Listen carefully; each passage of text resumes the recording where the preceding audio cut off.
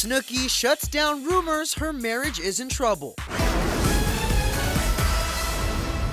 After taking to Instagram Tuesday to slam reports her husband, Gianni Laval, may have been linked to an account on Ashley Madison, Snooki is still standing her ground. On Thursday, the former Jersey Shore star tweeted, "FYI, I don't wear my wedding rings because they're too big and I need to resize them so I won't lose them. I'm still happily married." Not long after, the 27-year-old reality star posted a photo of a tabloid report claiming she'll never leave Gianni because they never signed a prenup.